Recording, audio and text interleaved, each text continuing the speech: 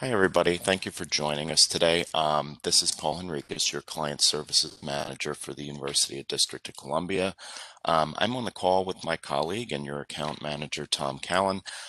He'll be speaking a little bit too as well. So I'll turn it over to him and then we'll get it started with our session. Tom?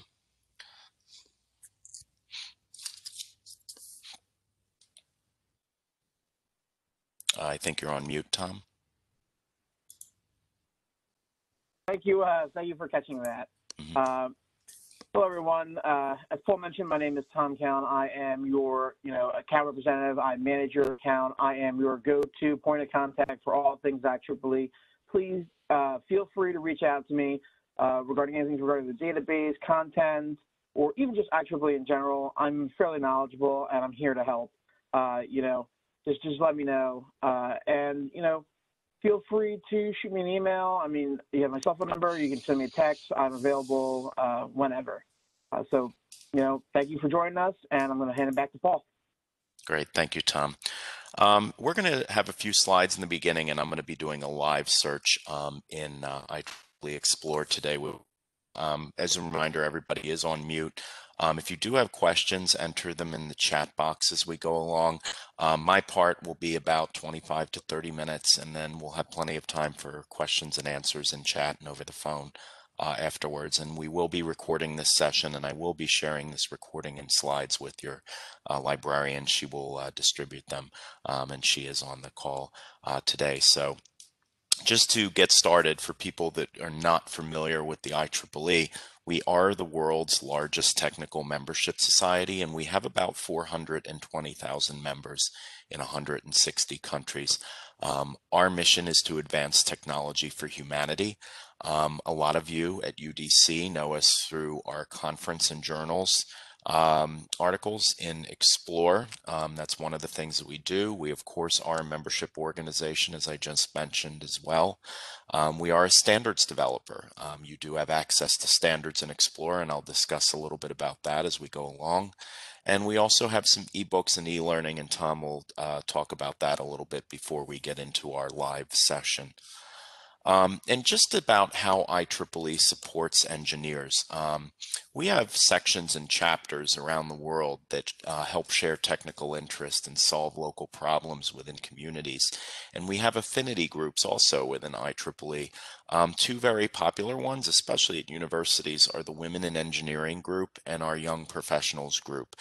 We do have IEEE student branches as well, which are great opportunities to network and also have tech challenges and social gatherings and things. If anyone on the call is interested about the student branches, please do touch base with me, and I can give you a little bit more info on how those work, because it is a great way to promote the IEEE on campus and how we help engineers. And also for those members, some of you may be on the call.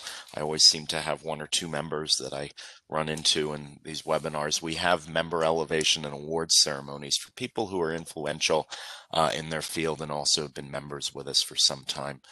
So we like to recognize those folks. This is a little bit about your IEEE Explore subscription. You have what is called the IEL package, which I like to call the all-you-can-eat of IEEE Explore. It gives you unlimited full-text access to our conference and journals collection, and also 3,000 active and approved IEEE standards and the IEEE Standards Dictionary online. So there's a lot of content in there. There's over 5 million full-text articles in the database at this point. And many users daily. And I will talk a little bit more about the subscription and how it works when I go live in Explore. Especially for the librarians on the call, I wanted to point this out because we do have an advanced search in IEEE Explore. It has changed a little bit. We kind of reworked the back end of Explore a bit. So the way the order of precedence in terms of search operators in Explore now works is more along the lines with what you would see, say, in Web of Science. Advanced search now supports Boolean operators in the search boxes themselves. You used to have to use the drop down for your and or not, but you can type it right in there. So as I gave an example there, the search used to be processed as such, but now the order is changed a bit. So if you want to search reduce or suppress both truncated and harmonics, you would put those two in that first line and the harmonics, since the order is not and an or now. And I'll talk a little bit about search, advanced search, and how it works when we go live as well. But I just wanted to put this slide in there for reference if you need it, since it did change a little bit. These are some new journals that you'll have access to with your subscription for 2021. There may be more added as we go along. Every year we're adding more and more. Nothing needs to be done. It's part of your subscription, so you'll see these journals live as they're released. And conferences, of course, with all societies these days, everybody's been going virtual, but that's kind of been an advantage for us given our global reach, because we've seen 4 to 5 times more attendees at conferences who may not have been able to travel before attend these virtual conferences. One last May actually had over 20,000 registrants from 75 countries. So our conference collection is still very much active and exploring. That's a big piece of what you have access to as your IEL subscription, and students typically like to publish in our conferences more because that's where they can get started. There might be ongoing research. They want to get feedback from professionals and maybe develop it into a journal article later on. So it's very popular, the conference collection and publishing in conferences with our students. I'll let Tom talk a little bit about the e-learning library and ebooks, and then we'll go into our live demo of Explore. Tom? Hello, everyone. Yeah, hello. So just to let you know, IEEE has a couple different perpetual access options, specifically the IEEE Learning Library and our IEEE eBooks collections. The IEEE e-learning library are, self-driven courses. They're usually about an hour each. We can give you access to the entire library, the entire course catalog, or we also have more refined packages based on specific topics called course programs. And those are usually sets of somewhere between, 4 to 12 courses all around a central topic that you can then take. And once you take these courses, at the end of them, there will be a sort of test or quiz given for verification purposes. And then you can go on to receive like credit hours for completing those courses for continuing education units, and I think professional development hours, or I might have those a little bit confused there. And also, so we can also talk about ebooks. So IEEE has, a number of different ebooks collections. We actually have, right now, about 8 of them. There's about 4,000 to 5,000 titles within all of the collections completely. These can be purchased by collection and then further purchased either by year, and then backfile and front lists are available for each of them. As I mentioned, these are perpetual access options, so they're one-time purchases, and you have access to them, in pretty much in perpetuity from that date of purchase. And as I mentioned, you can just purchase the front list if you were to need access to content published down the line after the purchase. Yep. Paul, you go. Yep. And our ebooks, Tom. Yeah, sorry, I was kind of covered them at the same time. So, so these are our ebooks collections, and as it seems here, there's Architect House, the IEEE Wiley collection, the IEEE Wiley Telecom collection, the MIT Press collection, the Morgan and Claypool Synthesis collection, the Now Publishing Foundations and Trends, River Publishing, and SAE ebooks. These mostly are on topics of engineering and computing for the most part. I do have breakdowns on percentages for each collection and kind of what areas they do highlight within each. So if you are interested in some ebooks, I can definitely give you that information to kind of allow you to determine which packages might be the right ones for you. Thanks, Tom. And when I go live and Explore, we'll show you where you can browse these collections, because you can browse them for free and see what's in there. And then, of course, if you're interested in anything, you can discuss it with Tom. One last thing before I go live and Explore, we do have a free app. It's called the My Explore app. I'll discuss the IEEE personal account in Explore, where you can save search alerts, content alerts, author alerts. and things like that. Also save your search history. That free login that you can set up, that login works with this app too, both for iPhone and Android devices.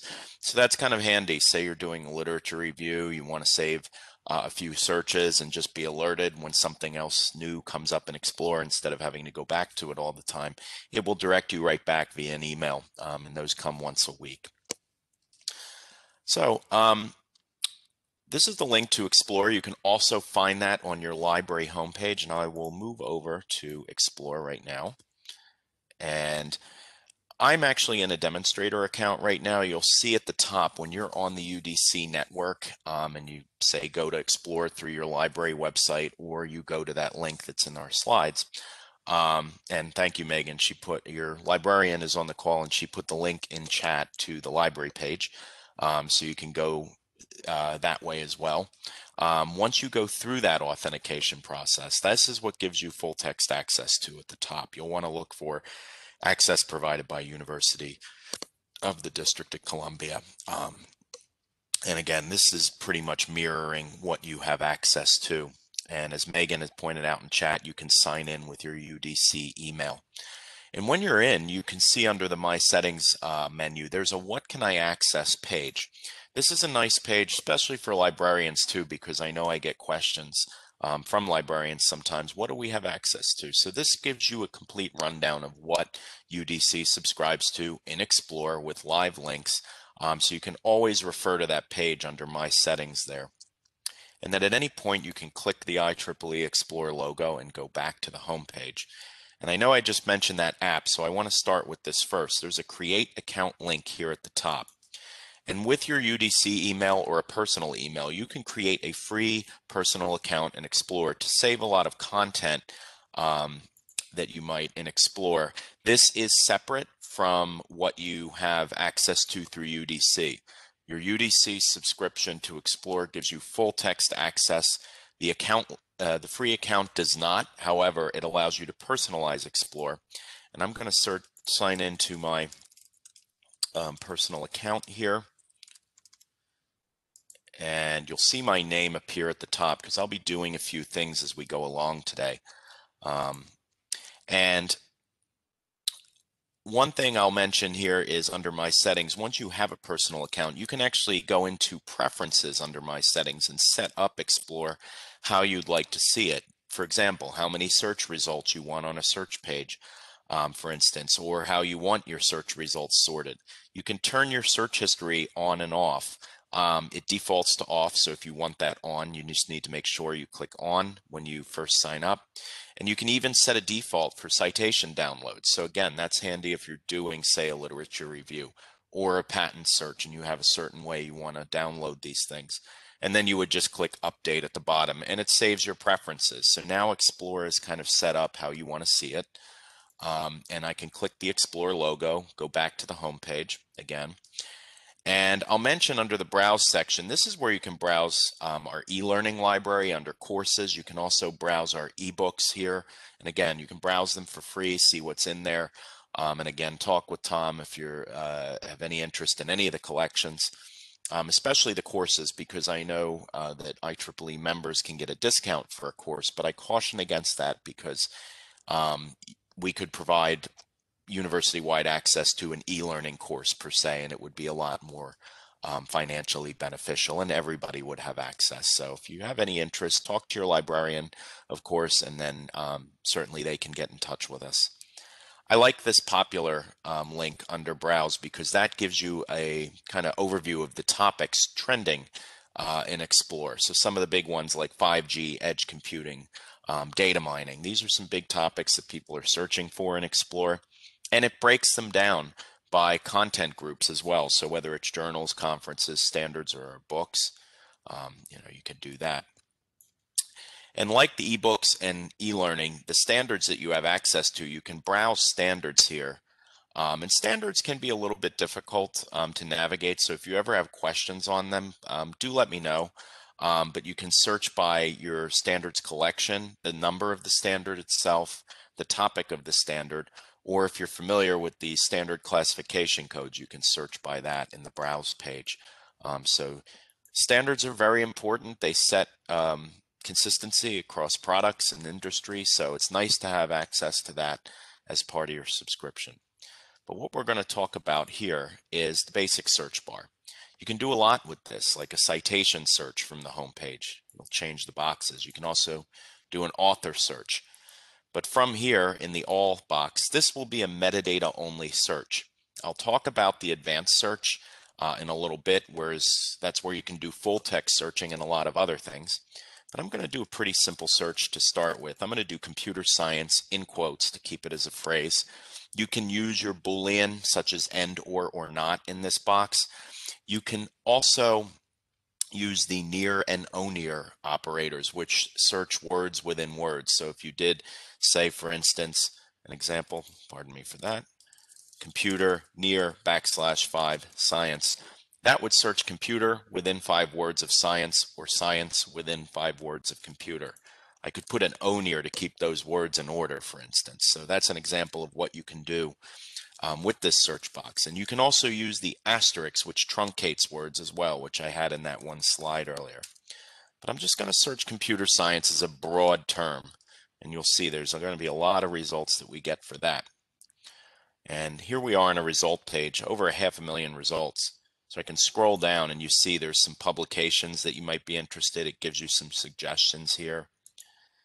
But maybe I want to narrow down this search result a bit. So I'm going to put simulate and I'm going to truncate that word. And this search result box up at the top, it'll give you type ahead suggestions based on titles and index terms. You can use your Boolean operators and such in here as well. Like I use the truncation. I'll add this term to my search to kind of get down and narrow down a little bit. So I'm searching computer science as a phrase with the term simulate thrown at it. So that knocked about 300,000 results off.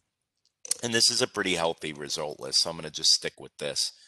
But you can do a number of things. And the nice thing with the IEL subscription, I could click these first 2 articles, and IEL gives you the option to download up to 10 PDFs of an article at a time. So if you just want the article itself, you can do a bulk download of them right from this menu bar.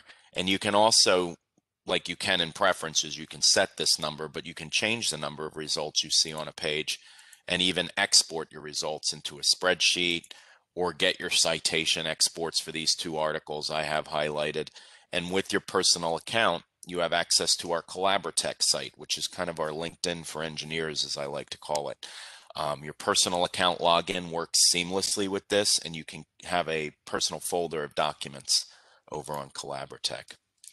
And another great thing you can do with the personal account, I could do, a search alert for this, like computer science, and you can save up to 15 search alerts at a time.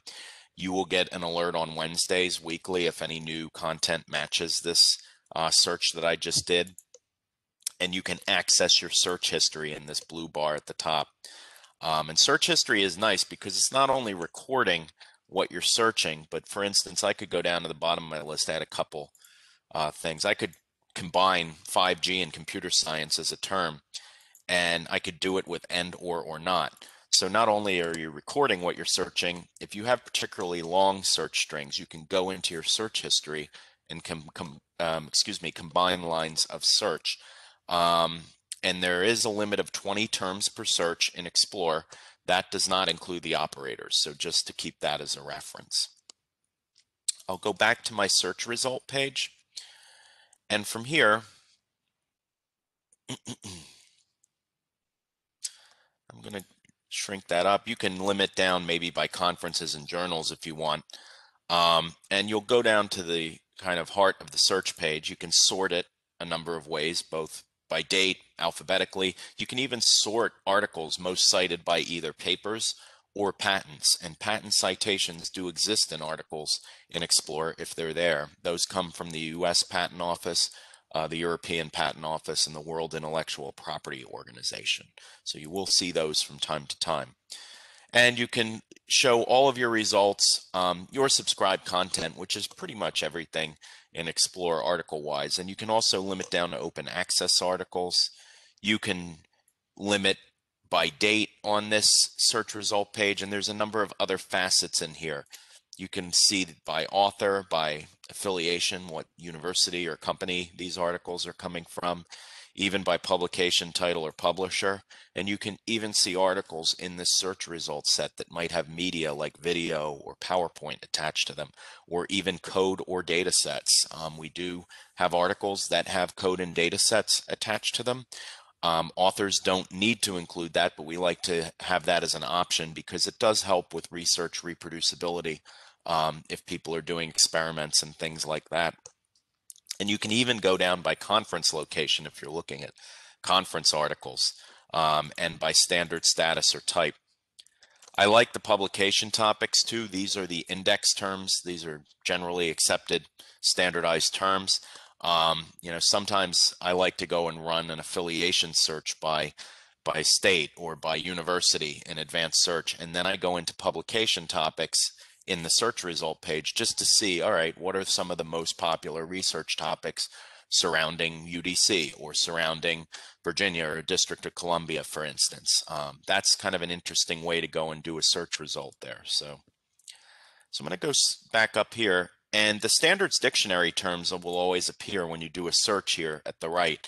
And again, much like the index terms, those are from our standards dictionary, and they're generally accepted terms that you might think about adding to a search, for instance, to kind of keep things a bit more neat.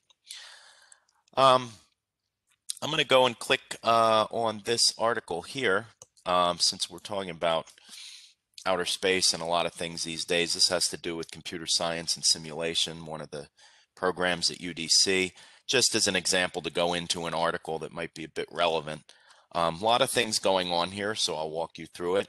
If you just want the PDF of the article, just click the red PDF link.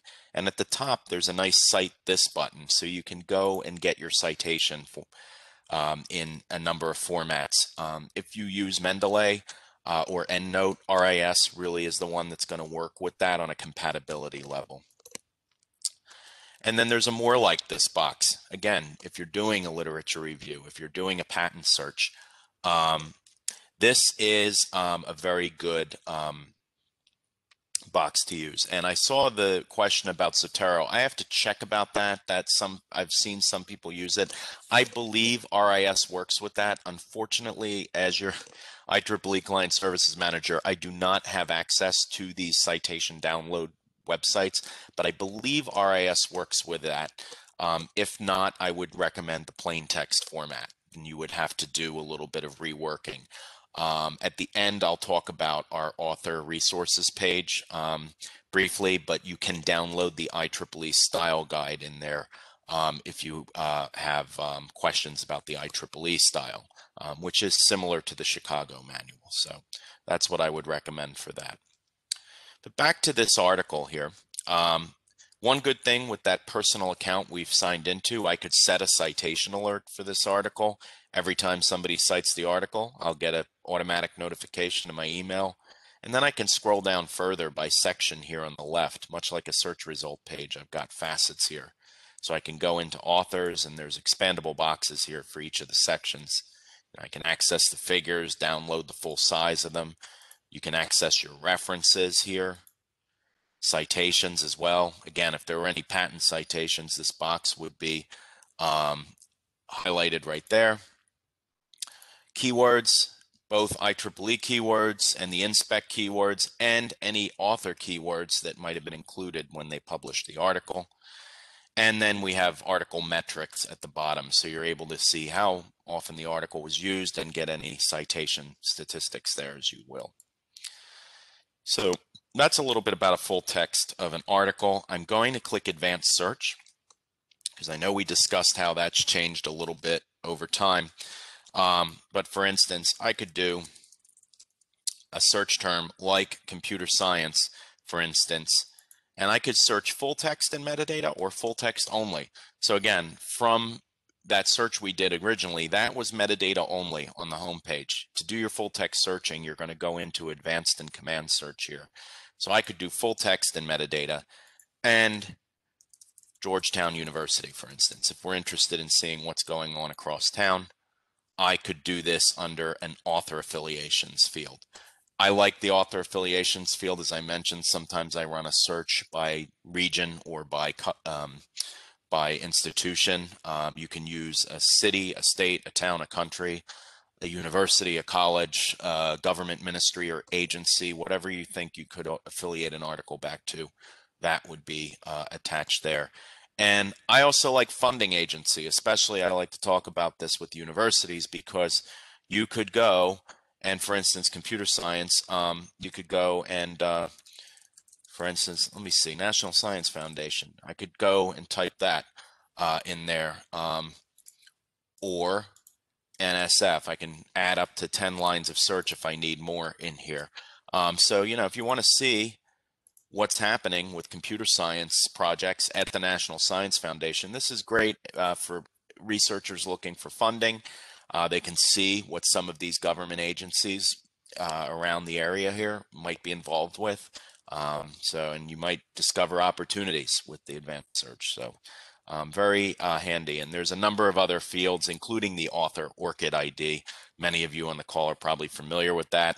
It's orcid.org. That's the website. It is a persistent number that is associated with an author. IEEE does not control that. However, we require it of authors when they publish, but it's nice that you can go into advanced search, go into author ORCID ID and just type in the number here, and it's like doing a very accurate author search. For any of you that have done author searching or maybe done patent searching that had author searching as a part of it, you can know it can be a bit of a nightmare. This takes a lot of the guesswork out of it. And then at the bottom here, you have your search button. And on the right, we have links to search examples and a refresher if you need them for your search operators in Explore.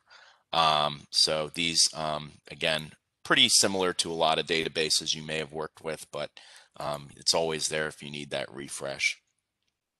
I like command search because if you want to use the full text searching option here, like full text only, computer science, you can also put the proximity operator in here as well, because you can do the proximity operator on the home page, but of course that's a metadata only search. And in advanced search, you cannot use the proximity operator. However, you can do both of those things in command search. So I could do exactly what I did on the home page, but now I'm searching full text only. And actually, I forgot, you need to put the field operator in front of each term that you want to use. Otherwise, it will go and search everything to the right of that field operator in command search. So that's kind of a quick rundown. Command search, if you ever have any questions about that, I am a librarian as well, so I've used this a lot. Do feel free to touch base with me in there. But the search examples page that's on our resources and help under the help section, I think they're working on this page. It's not appearing. I need to clear my cache, but you'll get the general idea. The searching box here, I like this because that's where your search examples live. And you also have videos and training, video tutorials linked from YouTube. And also you can download our user guides, which are 1 to 2 page PDFs.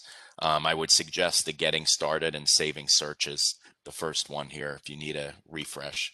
And for the librarians on the call, we do have your own section up here to help manage your account as well. So what I wanted to do was actually open up another window here and talk about the IEEE Author Center, because I know I mentioned that the IEEE Style Guide for any of you authors out there lives here. This is a good website to bookmark if you're a librarian or if you're thinking of publishing with us at IEEE. We have a lot of resources in here to help you all along the way, from article templates to the style guide. Also, you can sign up for our author newsletter, but it gives you a lot of ideas and a lot of suggestions and helps keep you on track as you go through the authorship process. So it's IEEE Author Center .IEEE.org, and I'm going to put that in chat right now if you need it. So that being said, I'm going to go back to our slides and put up our last slide here before I open it up for questions. This is my contact info and your account manager, Tom. The training at IEEE.org email goes to the entire client services team. There's 11 of us from Singapore to San Francisco. I'm actually in Arlington, Virginia, so I'm pretty close. So I'm usually around if I'm not out of the office, but if it's urgent and I may not be here right away, just email training@ieee.org, but you can touch base with either Tom or myself for any questions you may have. So with that, I'm going to end the recording and then I'm going to open it up for questions, either on the phone or via chat. So thank you very much, everybody. Have a great day.